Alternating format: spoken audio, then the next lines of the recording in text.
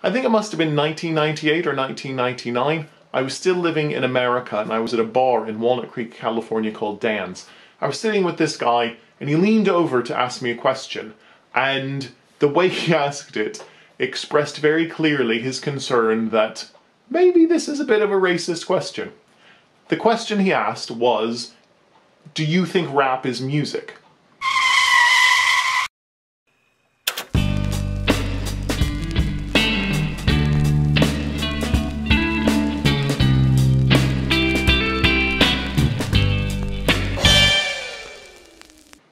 Now, it's a tricky thing when you know a subject well and you're being asked a question by someone who doesn't, because you can't give them all the experience you've had.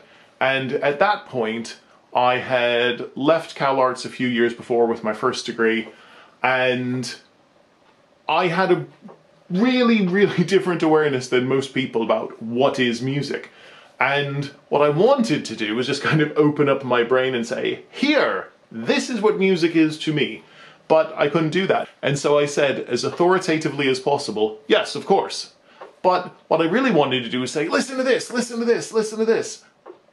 Do you get it? Do you understand how big music is? And of course I couldn't do that. So I kind of thought I'd make this video because in the 20 years since then, I've been asked that question a lot in all kinds of different contexts. You know, is this music? Is this music? Is this real music? And for me, we need to define music with a pretty big umbrella. And so I thought I would share some things that I think are music. For instance, this is music.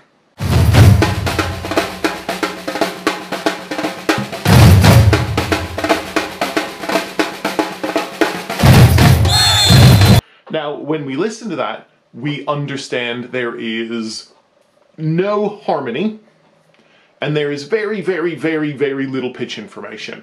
Now, for a lot of people, you'd say, that's not music, but you can't listen to that and think, oh, that's not music. And so, for most people, the objection to rap is it's not sung and it doesn't really have complicated chords and things that we kind of associate with music. If samba is music, I think it's pretty safe to say that rap is music because it ticks a lot of the same boxes. It has a huge complexity of rhythm, it has obvious structure to it. Music ultimately is just about organizing sound. There was a famous composer in the 20th century named John Cage, and that was literally his definition of music, the organization of sound. Now that led him and people of his generation to pursue the kind of fringes of that definition, and so you get things like this.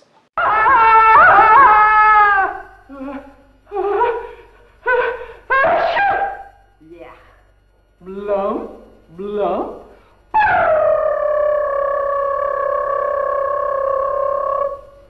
Boing! You stupid kite, come down out of that tree. Kite, go, chop, chop, chop. Glam, glam, zap, zap, zap, zap, zap.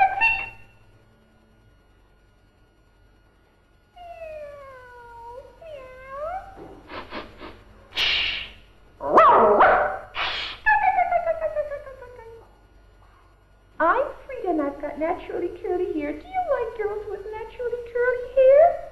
Good grief. Pop! Pop! Now that's a trickier example because it has things that are obviously musical in it, but it also has things which you might say, well, that's not music. But if we're looking at this as broadly the organization of sound, then all of it's music. The obvious complication with that is, do you at any point draw the line? And so for John Cage and other people of that generation of experimental music creators, you didn't draw any line. It was literally, if you're organizing sound, that's music. There was a really famous story of John Cage being paid money to compose music for a New York art opening. And everybody's waiting for John Cage, and he goes into this room where this art installation is, and he just, and it's in New York. And he goes around and he opens up all the windows and leaves. And then after a certain amount of time, he comes in and he shuts all the windows. Now, what he's done is he's organized the ambient sound in that environment. So he has created a space in which you can hear the sound of New York, which normally you can't in a New York art gallery. And so that changed the organization of sound for that event. Is that music? Some people would say no, but if we're making our umbrella as big as we can, yeah, it's music. I mean, personally, for me, it's one of those things that's what you would call conceptual art. And one of the difficulties with conceptual art is once you've done it, you've done it. And there's usually no great impetus to do it again. John Cage incredibly famously did a piece called 4 minutes 33 seconds, where someone comes in, sits at a piano for an unprescribed length of time, doesn't have to be 4 minutes and 33 seconds, and gets up and leaves. And that's the framing of the piece. And so the music is the sound of shuffling programs and coughing and all the kind of audience sounds that normally you don't listen to. Again, that's conceptual art. I don't need to see that 6 times. I can kind of get the point and move on with my life and do other things. Which makes it different from other more formally structured kinds of music where, you know, if I've heard one song by a band, I want to hear all the other songs by the band because I know they're going to be different.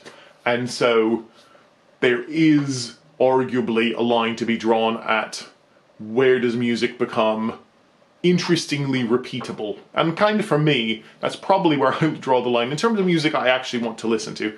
Conceptual art, I get, it's interesting, but I don't really need anything from it other than the idea of it. There was a critic named Tom Wolfe, really famous for having written The Bonfire of the Vanities, but wrote a lot of other stuff.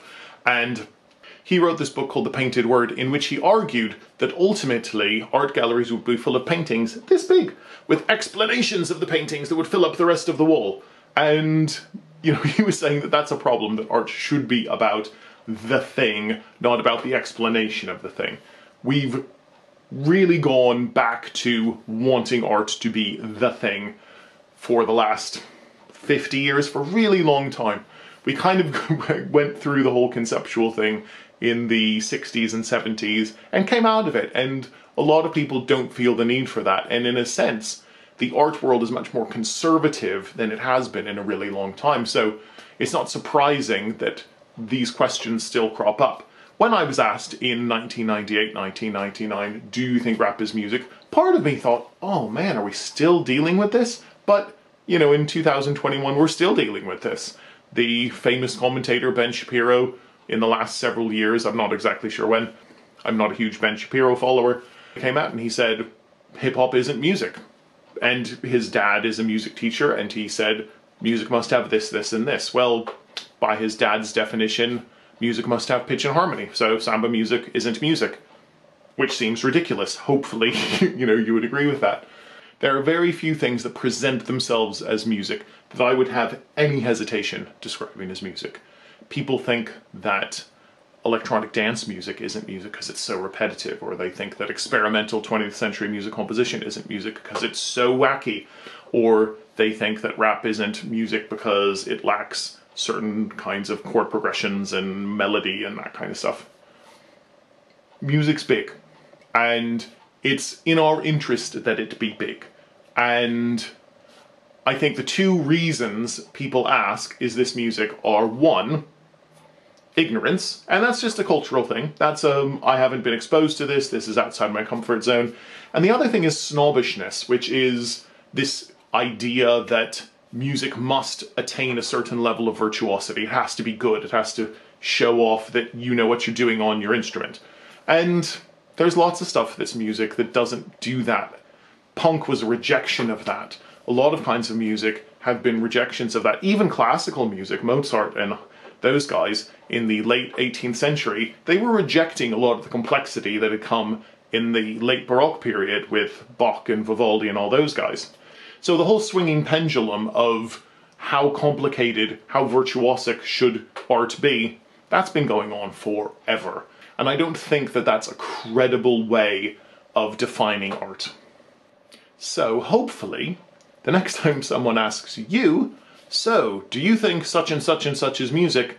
Your absolute instinct will be to say, yes, of course. Then maybe you have a discussion about it. But, you know, I think we should be edging very strongly towards yes. See you next time. Thanks for watching.